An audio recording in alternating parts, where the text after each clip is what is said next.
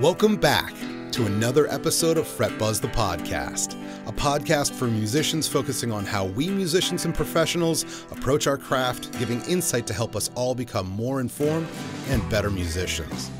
Hi, I'm your host, Aaron Sefcik, and this week we're getting into part 2 with Paul Barsom, all about, well, finding your voice within music, really. All of this is because, of course, Paul has released a new album, Boy Interrupted by the Weed Garden. So definitely go on over to paulbarsom.com, listen to it. It's really good. You'll have a better idea of what we've been talking about in these episodes, but definitely check it out. If you haven't already, hit the subscribe button. Next week, we've got a really good guest that you're going to want to check out. And other than that, well, let's jump right into part 2 with Paul Barsom on Fret Buzz, the podcast. That's one of the things, like Tony mentioned earlier, like my path through creative work to this thing is kind of odd and a little unique. And one of the byproducts of that is that there's elements of just about every kind of music I've ever heard on this album, but it means that it doesn't fit into a genre. You know, it's some kind of rock. But I mean, I've been thinking about it for a while. Like, let me just ask you guys, like, what is this? Well, I've said, when you asked me this question, you and I have talked about it. I look at here. I have two things about this. I think one, it fits if you could put it into a genre, which I think is really something you shouldn't do. I think if you put it into a genre, for me, I think it feels more like progressive pop. Is what it feels like. But that being said, I think it's something unique because it's written by a composer. Truthfully, I mean, think about it. Like 90% of the people who are out there doing songwriting are not classical composers, Paul. They're just not. They're still. I don't. Yeah. Okay. All right. You see what I'm saying? So I think the pathway is different, and I think it's hard to classify it. But the second point I wanted to make is like, going what we're saying today, do you think, like, with all the stuff we have out there, all the technology, do we need to have labels? Do we need to have genres? Is it just enough to kind of have like stuff you're producing, which is like these classical or classic rock structures that are kind of have these compositional elements, you know, sort of surrounding them, these really ambient pieces. I mean, there's so many elements to this album, so many styles that are there. Isn't it enough just to say, here's what I can write, here's the stuff I produce, and not have to put a label to it and say if this is like rock or experimental or ambient? You know what I'm saying? Like, are we even going there anymore? Well, only from the outside, you know, because like I don't want to put a label on anything. I remember this famous, you know, it was some TV talk show interview with the Beatles in 1964, and they're asking Paul McCartney, so like, what kind of music is this? And he's just like, well, we don't even like to think about that, you know. Yeah, it's a distraction. Music here. And so for me, as I said before, I mean, this is a totally intuitive process. And if I start thinking about what kind of genre I'm writing, that just submarines the whole thing. So I don't think about it at all. It just kind of comes out. But at some point when it's done, I look at it and just go, what did I do here? You know, yeah, right, you know? Right. Because in terms of, you know, getting it, well, let me put it this way. I would like people to hear this, you know, so somehow I have to get it before people who are the right people to listen to it, who are going to get it and appreciate it, and, you know, all that kind of stuff. And I don't think it's like hard to approach music. It's kind of easy, but it's songs are a little bit long if you you know, have all the solos and stuff. You know, for radio anyway. Although I'm making radio edits of them. Are you really? Just take out all the good parts except the vocals and But yeah, they just don't seem to sort of fit anywhere that is already defined. And, you know, with Napster, I don't know if you remember like the structure of that, like you could browse for genres. And the first thing I noticed was that, you know, there's like 25 different genres of metal that come up. You know? And then there are things like a student of mine turned me onto this, a genre called doom wop. Doom what? Doom wop. So it's like doo wop. Yeah, like but this doom really wop, dark, turgid kind of doo wop. Doo wop, doo wop, do up, like Yeah. that. Okay. So yeah, they just Come on, Aaron. stuff out there. But what I notice is when I go to sort of sample stuff out there in the world, what I find is that the stuff that's being, I don't know if it's so much the stuff that's being made that's really visible, but the stuff that's being curated that's showing up, for instance, on all these playlists, tends to be pretty narrow in its stylistic intention, which is just fine. You know, I mean, a dance tune needs to be a dance tune and can't have an extended ambient middle section or something. Right. So, you know, so it makes sense. But, you know, on the other hand, if you're going to try and, you know, move the music into the world, you kind of need to know where to move it. So, yeah. So that for me, you know, I didn't even really think about that much, but now I'm just going, oh, yeah, he needs to hear this. As much as we don't want to be labeled, and I understand where you're coming from, Tony, and I get that very much so. We need, well, not we, but society likes labels.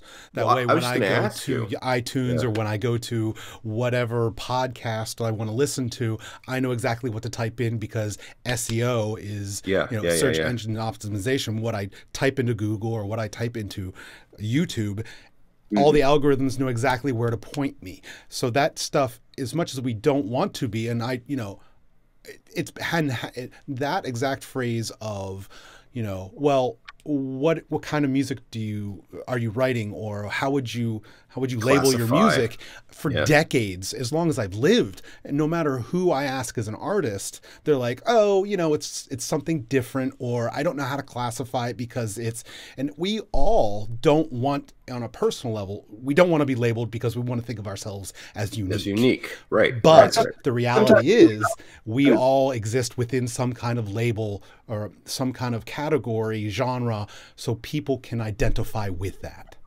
Right. Yeah, and sometimes we don't even know. Right. You know, sometimes you're just too close to the stuff and you just go, I don't know what this is. Yeah. So yeah, it's a challenge. You know, it's a challenge to sort of, as a new artist. I mean, if you've been around for a while, you know, say 10 years or more, you know, you've probably evolved with the system anyway. So it just sort of picked you up as it went along. But you know, like if Radiohead was a new band, what would that, like, what Spotify playlist would that go on? Right. You know, true. Yeah. So but that's the business model that we're kind of living with now. I was going to ask Aaron, I was going to say, because this is like, you know, you've particularly been taking the podcast and running with it, but this is more your wheelhouse, is sort of like SEO optimization, all that stuff. Yeah. Is it something today where people, let's say, create music, have to start thinking about fitting into a certain classification when they're writing music? Is you think that's something that we have to do nowadays, is say, well, I'm writing whatever I want to write, but I have to label this as rock because I know that on the internet, which is my main mode of transmission, that this is what I get. I can't be so eclectic that I can't be like the guy down the street that just makes, you know, the stuff that nobody can talk about because it's so out there. You know what I'm saying? That was me as a academic. Really? Oh, well, you know, that world has got a lot of really abstract music in it, you know. That's partly why it's in the academy, because it's not, you know, it's got to live in that greenhouse, you know, to survive. I mean, there's not a commercial, you know, viability for somebody writing, you know, atonal chamber music. Yeah, but you know, it's really interesting. Then I start thinking about, like, Aaron and I are big gamers, so this is something you didn't know about me, Paul. This is like I used to be. Oh no, come on. Not anymore. Not since the podcast. Well, okay, then I am. Anymore. I dropped like 600 hours on Red Dead. Anyway, so you have like bands like 65 Days of Static that are these experimental bands, right? They have these, I mean, they have success. They are doing what they need to do, and they have different outlets, though. They have, you know, well, a lot of it's based on live performance. I mean, I don't know if you guys know Godspeed You Black Emperor, this band from Montreal. They, you know, it's like, it's built on a rock band. So there's like a rock band core, but there's like 3 guitar players and 2 drummers, you know, it's kind of big. And then, but there's a chamber orchestra around it, and what am I talking, like a video person and a live sound person. There's a lot of captured audio that goes into it, but their songs are like 20 minutes long. So it's back to the old prog rock days of the early 70s. Yeah. But these are like, it's informed by, say, American minimalism, you know, so it's like a lot of patterns, slow builds, long, big arch formed kind of things. They're really successful, popular group, but like you guys are really literate musicians and don't know about it. So there's all kinds of stuff out there that's going on like that, and it can be successful, but you got to have somebody that knows what they're doing in terms of you know, marketing, I guess. Yep. Yeah. Absolutely. Yeah, and how to deal with the, I mean, money is what makes a lot of the stuff sustainable or not. So if you really know how to do that, then you can do it. That's why when I was 19, I'm like, I don't know what the hell I'm doing. I know how to do the academy. I can see that. That's a clear path for me. You know, but or these unrealistic kind of sort of representations where you take like a band like you're just talking about. They're not going to be playing at the church bazaar down here. They're just not going to do that. I mean, it's not the right kind of audience. I mean, right. Yeah. But you got to cultivate that audience somehow. So, you know, a mix of live and recorded things, you know, has always sort of been part of that formula. It's just a little different now, you know, and it can take different forms. I mean, one of the advantages of, say, rap music, for instance, is like, you know, you guys have played in rock bands, you know how it is. You got to schlep all this heavy gear, you know. It's just a big thing. It's like if you're a rapper, you need a mixer and a couple of things that look like turntables, and you don't show up, do anything, you know. So that's just all changing nowadays too, as well, though. What's that? I said that's also changing as well. Oh, sure, it's all over. Yeah, a couple weeks ago we had Ryan Brown on, and he was just talking about his Helix and how the days of amps and all lugging all that stuff is completely gone. All he does is bring his board, and that's it. Good night. He has everything he needs. Yep. Yeah. I mean, how many guys just show up with a laptop and plug in, and that they have everything on Ableton or something? And there's, you know what I mean? Well, even old school people. I mean, you remember Geddy Lee used to play. He just ran direct into the thing, and since Alex Lifeson had all those amps over there, he just had a bunch of dryers. Yeah. Right. 6 tumble dryers. Yeah, the one tour we were on, he had that. So yeah, I mean, everything's getting more portable. But you see what he just did, by the way? Did you see how he played in a mall? Did you see that? Alex? Geddy? Yeah, no, Geddy. No, he showed up one day randomly in a mall in Toronto and just set up this gear as a one-man band. He called it Dr. Lee's one-man band. He dressed up and he put on a hat and glasses. Right. Nobody knew who he was.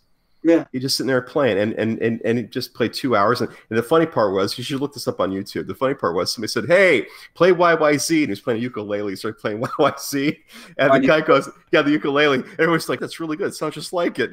Nobody knew it was Geddy. Oh, that's that's great. I know, it's great. It's great. No, it's crazy. I mean, if you guys like film, there is a movie I just watched, a documentary. I love documentaries, especially about music, and there's a documentary I just watched about rap and hip hop lyricism, and it's called "Word is Power." If you get a chance, check this documentary out. It's about the early days of hip hop and how it sort of progressed into sort of like what's going on now. And what I was really sort of fascinated with was how complex and intricate hip hop lyrics are. I mean, these guys invent a notation. They'll show you, like, on their lyrical sheets, they have like little dots and dashes, almost like Morse code for where the rhythms and the beats lie. I mean, they're really into it, you know. I mean, when I was a kid growing up, I'm like, oh, that's just stuff that is, you know, something I culturally don't understand, but it's really interesting. There's really a lot of complexity behind it, you know. Everything people do gets that. Like, everything that people do will develop that. And I like country music. Okay, you think of country music as this incredibly formulaic kind of thing, right? Yeah. So, you know, the paradox hook, you know, she got the gold mine, I got the shaft, you know, that kind of thing. Yeah. One of the reasons that I check in on country music, not often, but now and then, is just to listen to see what new, incredibly inventive ways people have come up with doing that exact same thing. You know? On one hand, I could stay and be your loving man, but the reason I must go is on the other hand, right? Yeah, you know, that formula. I mean, there's a lot of them, but just that one, the creative ways that people come up with to solve that one is just fascinating to me. I mean, human brains are just extraordinary. And it doesn't matter how formulaic or fixed something might be. I mean, they're going to come up with, you know, cool ways with lots of layers, and you know, it's just, people are interesting. Yeah, yeah, reinventing the wheel over and over and over and over again. Yeah, yeah. So, Paul, you have an interesting look. I mean, I as someone who has been involved in music composition for as long as you have, and sort of seen it through the lens of history, right, through Western art music. You know what I'm saying? I'm old, right? Yeah. no, I mean, like, seeing things like you and I mean, Aaron and I can never speak, right, to the volumes that you can on like Beethoven and Brahms and all the classical guys you can. What I want to know is, has much really changed, do you think, in the last few hundred years in terms of musical writing? I know stylistically, yes, but I mean, in terms of the mechanics of things, and are we just kind of doing the same, just with different spins on things? You know what I'm saying? Yeah. Yeah. Yeah. I mean, what changes is the social context and the tools. Okay. So, you know, like Beethoven had the piano, right? But he also had, you know, like a composing environment socially and economically, because he had patrons he had to please too, you know, that helped shape what he came up with. But I think the, you know, the fundamental question of, I have a need to create a thing of a certain kind, and how do I do that, still has all the same components. You know, it's from an intuitive impulse to some sort of concept to now thinking of it as, you know, having intellectual structure components and whatever, until you make the whole thing finished. The pathways are different, but everybody's still walking. You know what I mean? Mm-hmm. Yeah. So no, I don't think it's really changed. I think that's one of the things that excites me, is that when I remember to do it, I don't always remember to do this, but when I sit down and try and work, to just not take for granted this process, that, you know, something really cool might happen if I just shut up and pay attention and go about my business, you know, the way I want. And I don't think that's any different for me than it was for, you know, somebody writing music 400 years ago, or for that matter, somebody writing music today in Senegal, you know, or something. You know, it's just like, it's just people creating things and allowing themselves. I think one of the liberating things about creating things is it just allows yourself to suspend the rules a little bit and just go, what if I try this? You know, what if I try this weird thing? And the beauty of digital audio workstations, of course, is there's always Command Z. You know. Yeah, right. Oh, that was awful. No one will ever know that I did that. You know, gone. You know. Aaron, how's the songwriting classes going with your students? I know you were mentioning a while back you were delving into this. Is that working pretty well? I mean, I'd love to say it's going great. For the ones that participate, it's going great. It's just really hard to get people to engage.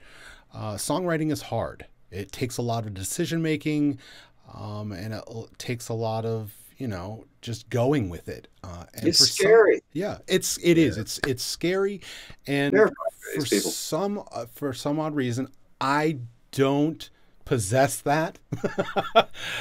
The fear part. It's very interesting to me that. And there's so many people, so many of my students, and I would venture to say a good 90%, if not more, they just don't know how to take the plunge. They don't know how to just say, okay, I'm going to go ahead with this idea, and if that doesn't work, I can always have more ideas. It's that fear of just being able to do it that holds them back from the entire process. No matter how much I teach the process, no matter how much I walk them through the process or give them examples of the process, when I lay it back on their hands, their lap, it's always, I just don't know. And it's like singing. Like you don't, when you sing, it's, I was always looked at it. Like if you sing, it's like, that's your voice out there. It's like a representation of you. If your singing sucks, if you're a bad singer, you're like, oh, it just feels awful. I've always looked at songwriting the same way. That if you write something, you put it out there, and people are like, that's not good. You're like, oh, something kind of, there's something icky about me. You know what I'm saying? And it's person because you wrote bad music. Yeah, and right. I've always been of the thought of, well, what is bad music? No matter what you write at any one point. Now, obviously there is such a thing as bad music, but is there? But you're always going to have an audience somewhere. Someone out there is always going to be able to identify with you and your style, or the words that you're putting down, or the emotion that you're putting out.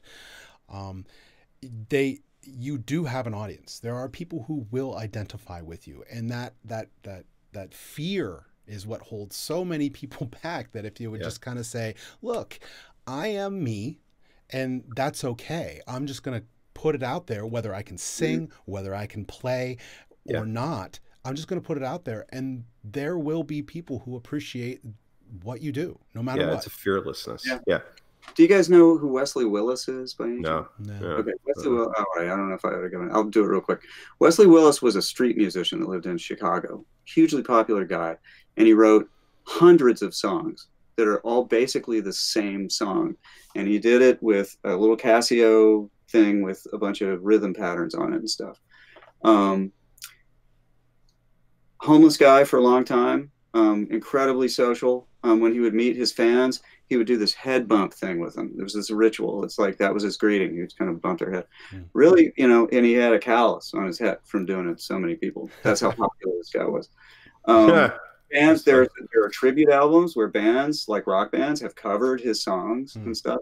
But if you listen to this stuff, you just go, this is the weirdest music I've ever heard. It's just, stuff on a Casio, and this big guy bellowing, words about, Nirvana playing at the Agora Ballroom or whatever, so you just never know what's going to connect with people, but the thing about the fear of creating things almost always comes from that thing we were talking about earlier, where you have to just block off any sort of evaluative judgment of what you're doing while you're doing it. Right. If you do that, then you can sort of say, okay, now I'm going to close that door, and now we'll look at the stuff and say, well, what's acceptable, based on whatever that might be.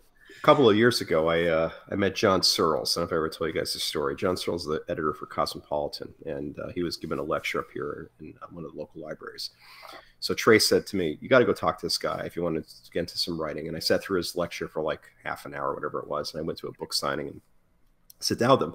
And actually, he was a really nice guy. He sat with me for like an hour, and I said to him, John, I'm really struggling with this writing thing. What can you tell me? He's like, well, what's the big problem for you? I said, I'm always judging if what I'm writing is good or bad. He goes, you got it backwards. Right. You don't think about good or bad. You think about what kind of audience can I build?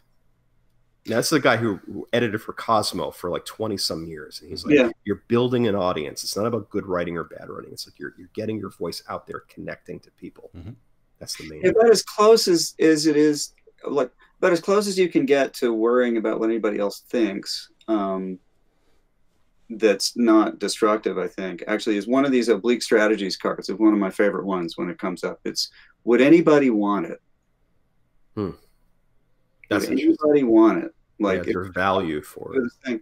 Yeah, and you can either accept or reject that as a valid thing, but sometimes it's just good because you get so head down in the task, you're just buried in the engine, and you're not really noticing, like, would anybody want to drive this vehicle? Oh, man. And anybody could be anybody, including yourself, and actually, most importantly, yourself. Would I want it? Because sometimes I forget that. I forget, like, you get so caught up in the task, you just go, would I enjoy what I'm doing here if I just encountered it, That's crazy. It's a valid question, It is a great question. It's going to save me a lot of time in my youth. Oh, yeah. I remember the time I was like in the house for remember on Driftwood Drive for like 3 weeks, just kind of never coming out of the house and just writing stuff. There's a certain aspect of like, okay, that's just borderline either creative or just being nuts. Yeah. Well, I think I do think we get inside of our heads a little bit too much at points, especially as creatives. But there is a time when you have to be confident in who you are and just not care. You just, you can't change. You can't change who you are specifically, and you can't change what's going to come out of you. That's for sure. Right. I mean, there's nothing you can do that's going to change that as a person. You are who you are, and you're going to write, and you're going to sound like who you are no matter what. And as long as you can accept that and be comfortable with that, then all of that fear and all of that other stuff, what people were going to think and blah, blah, blah, blah, all of that goes away, and you are now free to just be who you are and write fearless. It, record it, and whatever happens from there is okay. Do you guys know Daniel Johnston? That name sound familiar? Yeah. Daniel Johnston? Okay, he was the guy, Paul, who Kurt Cobain looked up to. In fact, one of the old Nirvana shirts, so you'll see like the smiley face with the two X's over was, or wasn't that the logo? It was the logo for Daniel Johnston record. Anyway, Daniel Johnston was a pioneer in lo-fi. And Daniel Johnston was this guy. In fact, I think he's got schizophrenia or something, right? Aaron, like, did he do this thing where he was flying an airplane with his dad was flying an airplane, and in the flight he took the keys out of the ignition and crashed the plane. He has a lot of mental illness. But Daniel Johnston is this singer-songwriter back in the, I think in the late 90s, early 90s. He was producing these lo-fi records. He was just getting up kind of like this, like, I don't know, a Casio keyboard, just getting up with just a guitar and pounding out, and wrote these lyrics that Kurt Cobain loved. He idolized this guy, and dedicated a lot of, you would see it in the early Nirvana stuff. He was actually paying tribute to this man. And that just gives me, like, it makes me think about this guy who obviously didn't give a f about, you know, what the industry was saying. He just went up there and just did his own voice and was who he was, and people, he had a little following, and you can go on the internet today and look up his stuff, and there's a fan base. You can do anything you want as long as you can find the right people who will get it.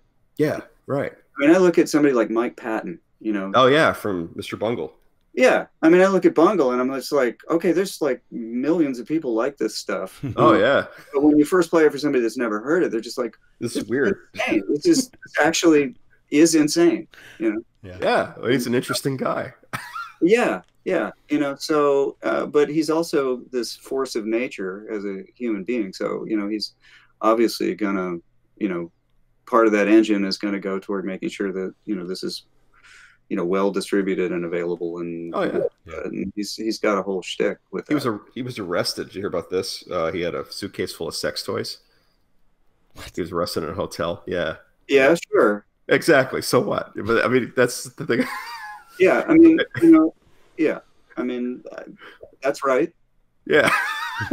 Music kind of, you know, that's not inconsistent. No. But I love about Mike Patton is when you look it up, like look him up, like on any kind of, not that Wikipedia is the litmus test for our identity today, but maybe it is in the 21st century. But he classifies himself as a voice artist more than anything else. Yeah, and you get that. Well, yeah, but he's also one of the most literate. I mean, just listen to this stuff. And as somebody, like I said before, who's, you know, like my listening habits are really broad, not that deep, but it means I've heard a lot of the stuff. So it's like I listen to these Mr. Bungle recordings and I'm like, that's Balinesian ketjak singing. This is from some West African tradition. This is some weird Italian futurist music stuff that's in here. And he seems to know this huge body of literature, and obviously, like, one of his big influences, John Zorn. I don't know if you. Oh, was it really? I know John Zorn. Oh yeah, I didn't know Patton was into him.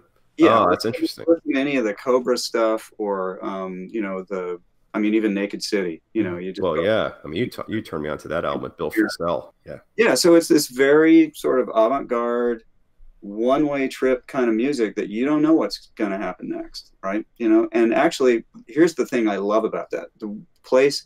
You'd never guess where everybody got that. So composers like Zappa and all these people who write this music that's like really progressive and sounds like that. It's Carl Stalling, the guy who was the music director for Looney Tunes, the Looney Tunes cartoons. Awesome. Because you think about that stuff and it's all situational. Yeah.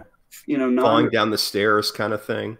Yeah. And so when you think about Zappa, you know, you just go, oh, really episodic? This little thing, this little doodle, this incredibly virtuosic thing. And if you go back and listen to those recordings from the sessions for those cartoons, these orchestras were amazing. These people are sight reading this stuff, you know. So they go, are they really? Oh yeah. Oh, wow. 3, 4. Oh yeah. There was no multi-track back then. Well, yeah, right. I never, yeah. There are recordings of these sessions with, you know, with him talking to the group, you know, and yeah, it's incredible. But it was a huge influence on generations of American composers. Yeah. John Adams, even, you know. But it all starts with a guy named Ray Scott, and you could do a whole podcast on Ray Scott. Ray Scott was a jazz musician in the 20s and 30s. He started out. He had the Ray Scott Quintet, which was actually 6 people, which kind of gives you a hint of this guy's personality. So, but the way he would do it, this is kind of an interesting creative tool. He would have them improvise, and they would just screw around until something cool happened, and you go, do that again, and then he would write it down, right? And build stuff out of that. So what he was doing, he was using jazz musicians to create compositions that were fixed pieces. So he would have them play these things, and they're crazy. You can go look them up. They're just these nut long, you know, 2.5 minute crazy little things, really virtuosic. So you needed really good players. But I think the jazz musicians got bored with not being able to improvise, because ultimately they're just playing the same notes every time they play. Yeah. So he had a hard time making this work in a sustainable way. So he invented the sequencer to come up with random combinations of notes and durations and stuff to be able to figure out, you know, like, oh, that's a good idea. So he's basically creating intuitively generated found objects. Well, when Robert Moog and his dad came along to buy circuits for their theremin business, Moog walks into this place and sees this guy that's got these modulars, generators and sequencers and all this stuff, and just goes, oh, this could all be in one thing, you know? Hence the Moog synth was created. Right. So not only did he kind of is the father of the modular synthesizer, he invented this way of making music that has had this huge influence on American composers, and nobody's heard of the guy. You know? He also did kind of funny commercials and stuff. Like, he made a lot of his music. He lived in New York. He had a 2-room apartment, one of which looks like the inside of a nuclear reactor, because there's just like audio hardware. Yeah, and he would do these electronic compositions and stuff, and it worked with people like Jim Henson. There's a bunch of stuff that they did, this weird sort of 60s psychedelic spoken word art stuff, you know, where Jim Henson is pretending to be wandering around in his own brain, and there's all these strange sound effects and stuff. But yeah, there's all kinds of weird, innovative music that finds an audience. And, you know, it doesn't have to be, you know, you don't have to be on Spotify with 3 million listeners a month. Yeah. Well, that's just, everybody's in that mindset, though. You know, it's hard. Oh, yeah. Right. And I don't think it needs to be that anymore. I think we need to, I think tech has made us to the point where we can literally broaden out. And well, even in the absence of technology, just, you know, there are ways to be a musician. And it goes back to something Aaron and I have talked about on this show many times. You know, having a musical lifestyle. Yeah. Beyond the recording industry. Yeah, it's just different, you know, but I think there's still got to be that interpersonal connection, the kind of thing that comes from live performance, or, you know, that sort of thing. You know, otherwise it's just digital bits, you know. Right. You know, I mean, and the artist that you're, I mean, potentially the artist that you're following might not even be a real thing. Right.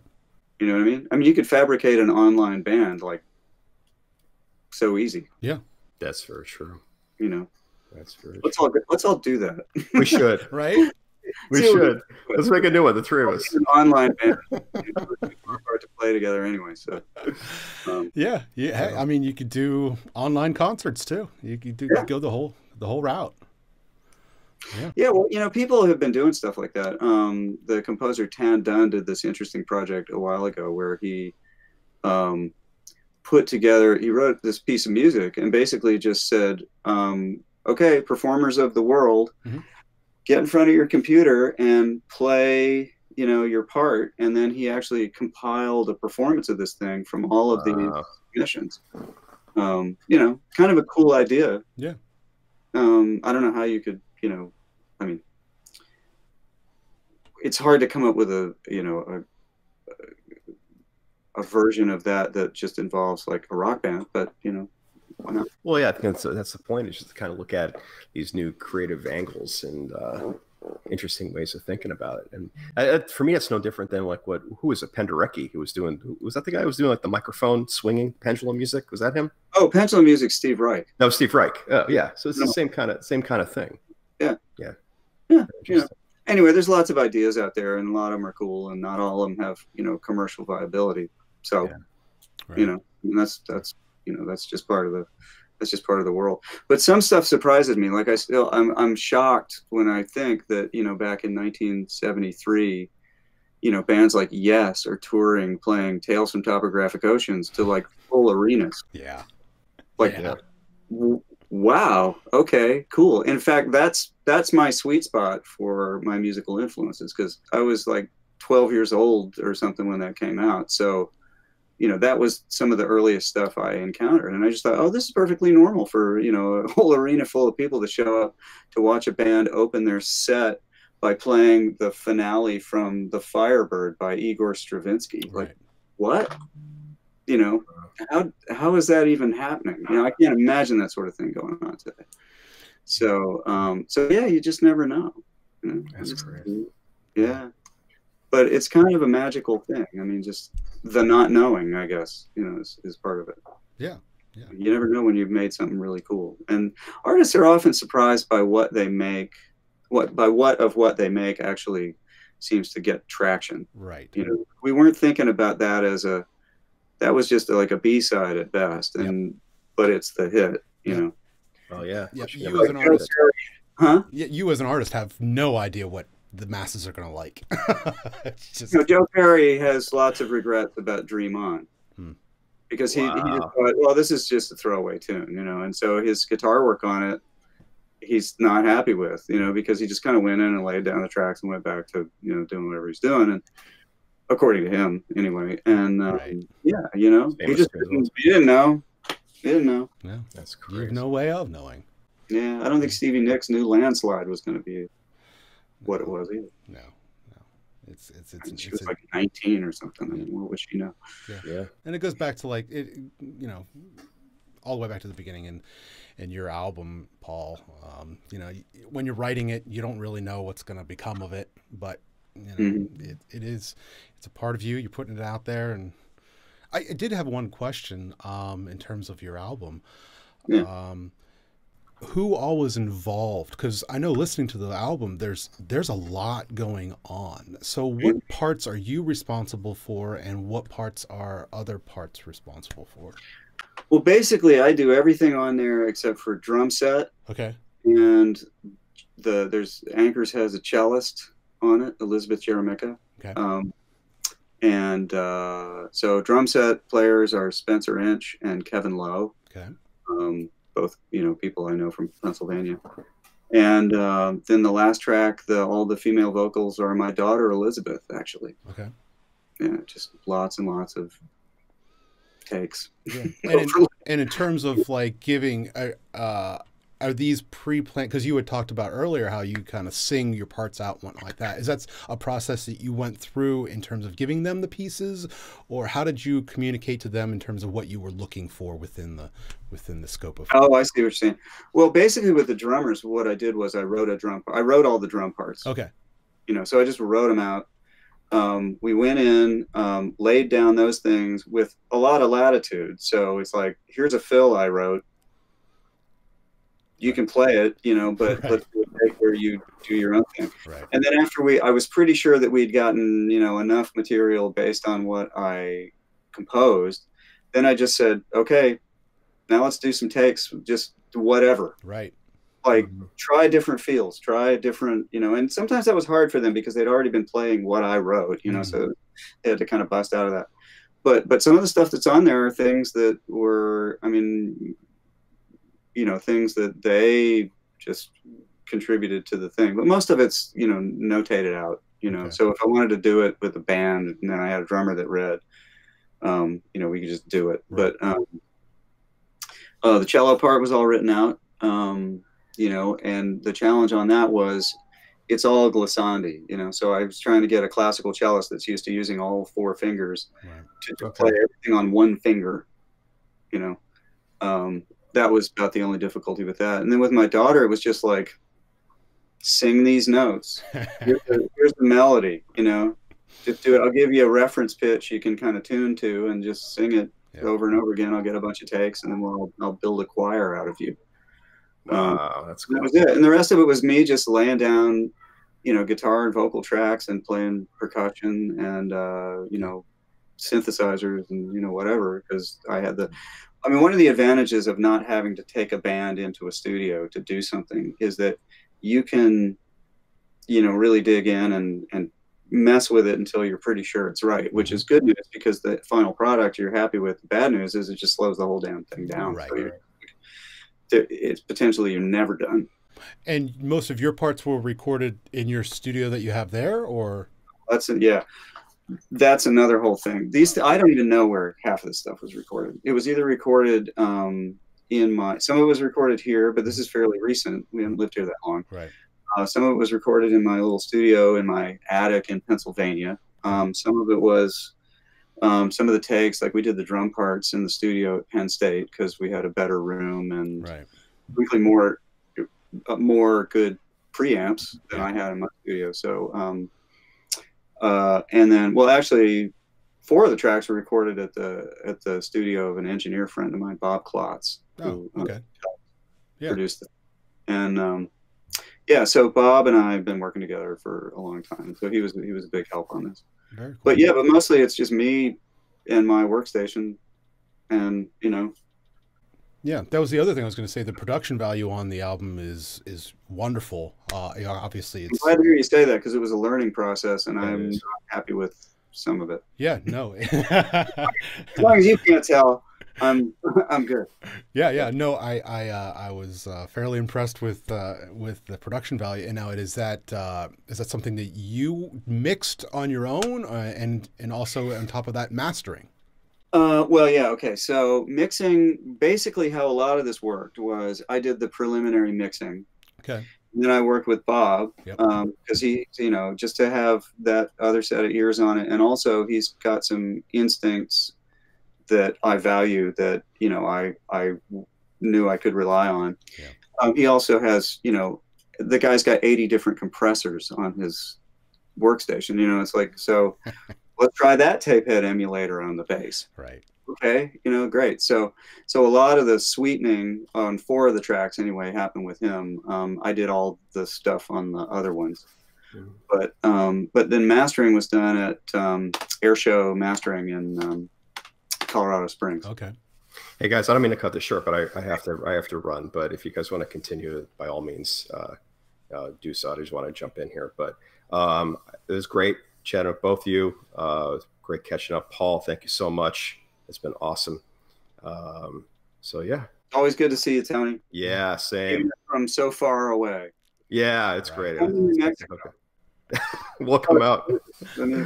Beautiful place, but it's on the way to like nowhere. Which is a good thing. Good. It is. Well, in some ways, yeah. It's really nice. Yeah. All right. Take care, gents. Yeah. Thank you. All right. Bye-bye. Bye. Yeah. All right. How are we doing, Aaron? Awesome. Yeah, man, that sounds awesome. I mean, I'm unlike Tony. I'm very much into the technical part of it, the recording and the mixing and the actual process that goes into the recording of the album, the concepts. That's always fascinated me for as long as I can live. Well, I can tell. I didn't think all the stuff around you was like just a decorating scheme. I saw the other camera angle with the 2 deluxe. Yep, and the twin. That's you're obviously really dedicated to that. Yeah. Sound is it's important that what goes into our ears. That it sounds good. I picked my good vocal mic. Yeah. For today. So yeah, no, I really enjoyed the album. It's very well done. And so there's just the 7 tracks on it then? Mm-hmm. Yeah. Yeah, I had 9 originally that I was gonna had mapped out, but I swear every place that I tried to stick 2 of those tunes just broke the thing. Oh. And I also had the experience, I'm going to talk about another artist here, but when the Beck album Colors came out a couple of years ago, the production on that album is really interesting to me because it's just 2 people. It's just Beck and this producer he worked with in LA playing everything and doing the production. And so I paid real close attention to it. And I just thought, wow, this is a fantastic album. But then when I realized after, I don't know, a few listens, it's like, yeah, these 3 tracks are really kind of, this is where stuff goes to die. Right. So I actually went and made a playlist. I called it Colors Delamed, I think. Is what I called it. Okay. Yeah. And it actually was 7 tracks that when I played it, it was so much better than the 10 or whatever, I don't even 11 or whatever that are on the, for me, right. you know, for me, it just worked so much better. And there was no like, oh, that's, you know, yeah. So I just thought, you know what, it's going to be 35 minutes instead of 45 or whatever, you know, but as an architecture, it just worked. Yeah. And no other arrangement of those songs worked the same way. And so I just thought, okay, screw it. I'm just going to come up with this. I'll have 2 more songs for the next album. Yeah, that's exactly right. Yeah, that's exactly right. Yeah. There are really, with the digital age, there really are no rules anymore. You know, the album of 78 minutes on an album, that's all gone wayward, really. It can be anything you want. As an artist, you can be releasing things monthly. You can be releasing EPs every couple of months or whatever it is. It's no, totally. I want to do some that are just 4 or 5 song suites. Yeah, just a set. But you run into this thing with the music industry, though, that in terms of distribution, technically to be an album, it needs to be 30 minutes long. Oh. Otherwise, it's got to be released as a bunch of singles. That's kind of really how the business model plays out. Okay. So you do have to kind of play with that a little. Like if you want to, you know, put out an album, you can put it out as an album. But in terms of things, in terms of the way it's registered, you know, with like performance rights and all that kind of stuff, it matters the time, you know. But that's the only factor. Otherwise, yeah, I mean, you know, just put out whatever, whenever. Yeah. It's kind of nice that way, you know, that you just have those options. Now, what to do, that's another whole story, you know. Yeah, tell me about it. I'm very much in the early part of the learning curve on that. I mean, it's kind of nice to be really in the middle of one's beginnerness. Yeah. Especially at my age, you know, when I've been kind of thinking about this stuff for this long, to just go, yeah, I love the fact that some of the stuff is totally new to me, that I just don't, you know, I haven't worked it out. Or to the extent that you ever work things out, you know, it's like I don't have the feeling like I'm supposed to have expertise at this. You know, maybe other people like Tony might think I'm supposed to have expertise at it. But I'm fully happy and in touch with the fact that I'm really kind of at sea when it comes to certain aspects of this, you know, and it's okay, you know, because like I said, I made that choice a long time ago to not be Quinn, you know. You know, whereas he's somebody who's, you know, so in touch with his craft that it's inseparable from him. Right. Whereas for me, like the guitar, for instance, is like I've gone for a year without touching a guitar, you know. But then the funny thing happens, like once I pick it up again and get sort of in some kind of playing shape, I notice that my playing is way better than it was before. I think it's just I've somehow become a better musician or just a more insightful person or something. I don't know what it is, but it's like all of a sudden it's like, oh, I would never have played this like that before. You know? Yeah. I think we get into ourselves a little too much when we have our instrument around us all the time, and we have a direction. And when we take ourselves out of that for a long time and come back to it, we're just free. And we allow ourselves that, you know, just to be able to go anywhere and do anything. And that's really refreshing. Oh, absolutely. You know, the downside of taking those breaks is that, you know, I wish I could play better. Right. Right. I don't consider myself like a bad guitarist or anything, but it's like, you know, there are people in the world that they're a guitarist. Yeah. Like they're just so good at that thing that, you know, like my wife was telling me about this guy that she saw at in a restaurant in Ontario, and it was karaoke night. Right. So the karaoke machine was a guy with a guitar, and people would just walk up and say, I want to sing this. And he'd just go, well, how's this key? Yeah. You know, and just knew everything, you know. I'm just like, no, that's a real player. Yeah. You know, guys like Tommy Tedesco, right? Yeah. You know, the the LA session guy who could do anything. Like you just put him in the gig and he's like, yeah, want it to sound Mexican? Sure, I can do that. You want it to sound, you know, whatever. He did this in that Wrecking Crew documentary that's about those guys. There's this great scene where he describes, for those of you who might see this, who've seen that, you'll know what I'm talking about. But when I was in college, when I was around this time where I was making this decision about, you know, do I want to be in a band or do I go into the academy if I can? He was doing this tour, this kind of workshop thing that was funded by some foundation where he was just going around the country talking about, you know, being a musician and what he did. And so he did this little shtick as part of it that he did when he came to see us, which I loved, which was he had his guitar with him.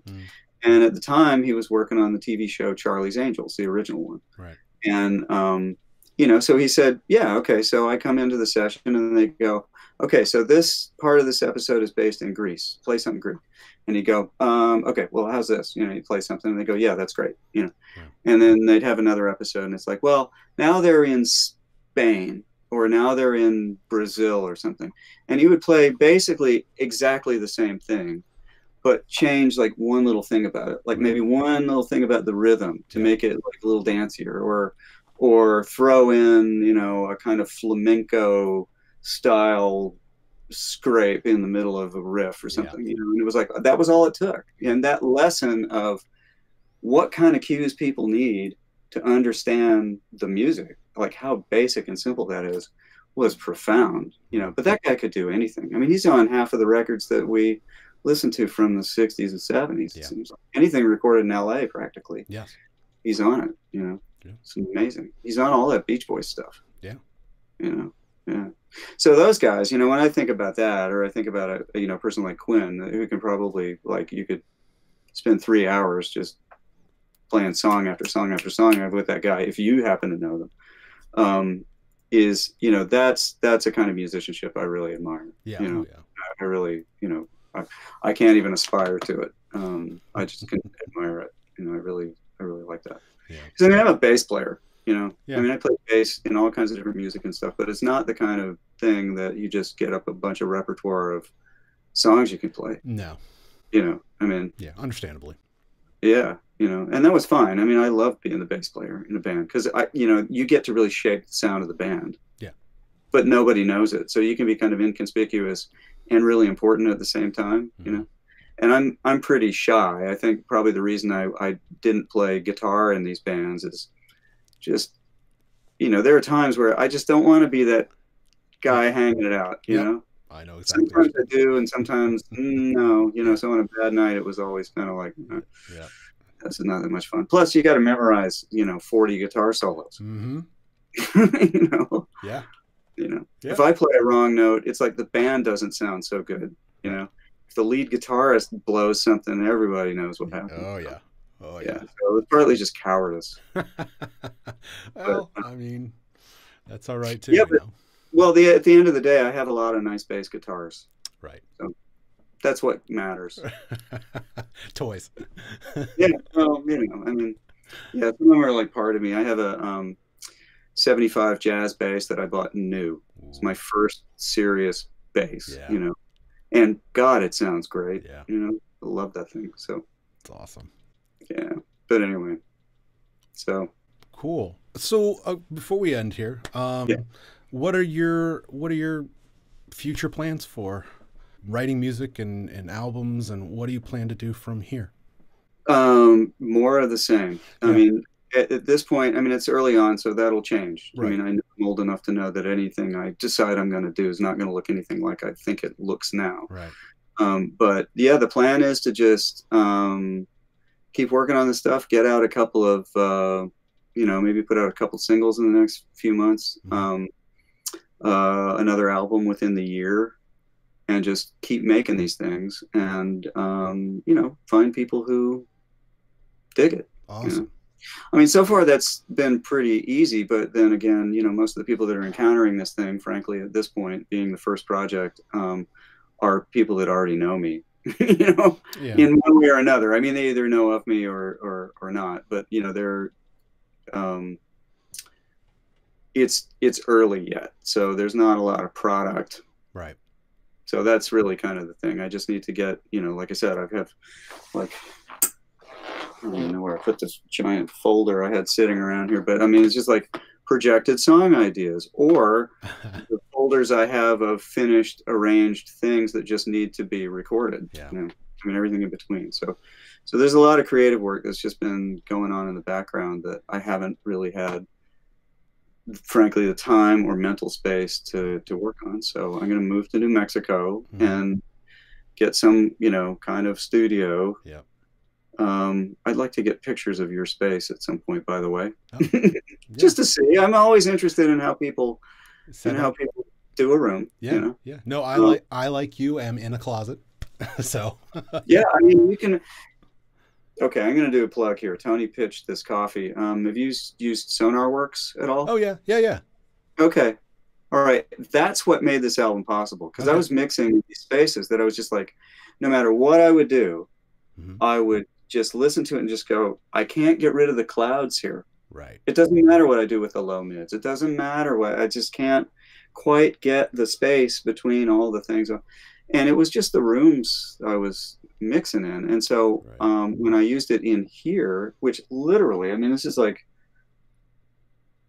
it's got all kinds of bad things about it. Yeah. As soon as I tested the room and got something to compensate for the room, it's like all of a sudden I could hear everything I had been doing in the last 2 years on this album.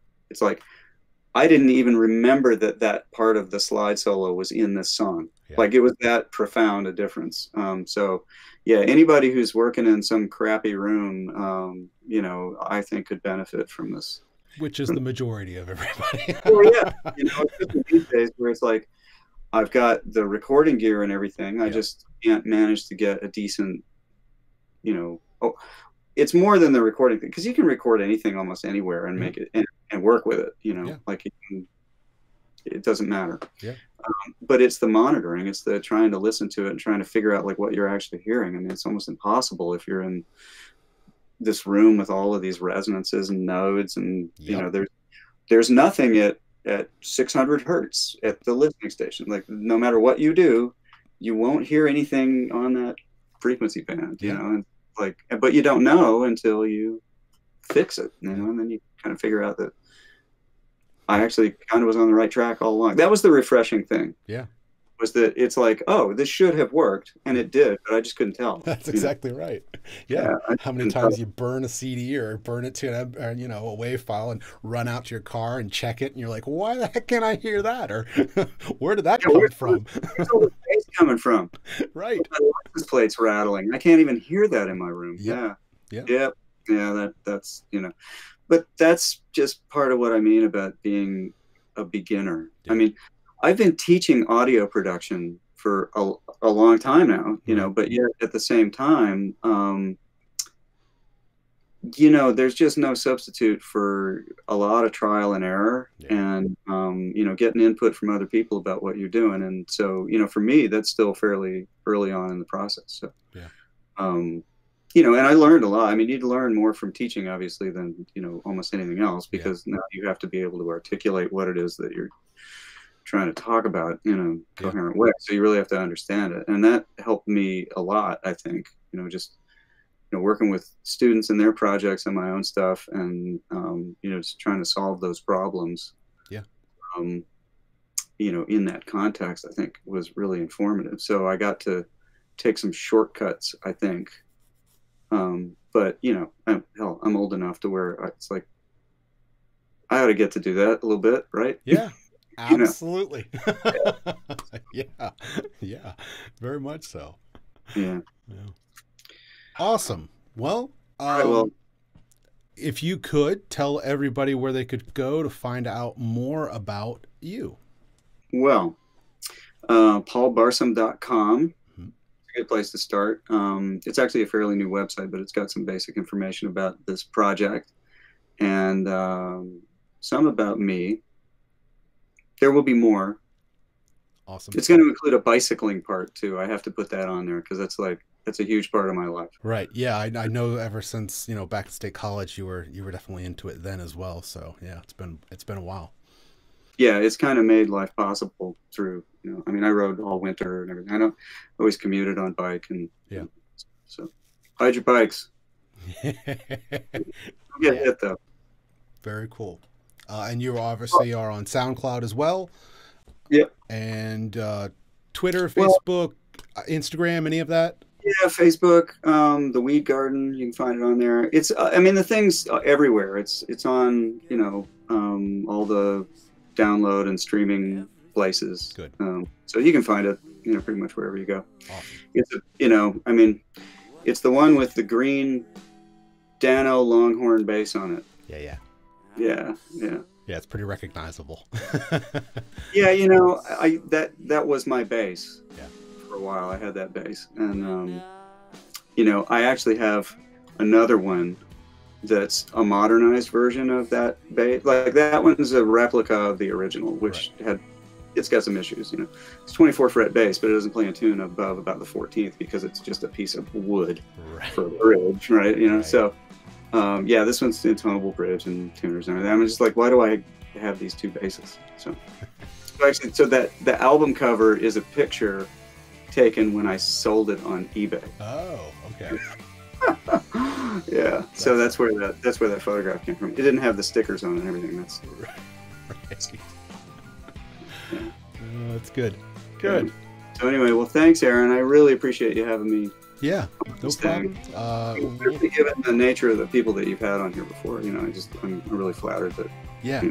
No, as soon as I got the opportunity, I absolutely love to have you on, and definitely would love to catch up with you in the future and see how things are going.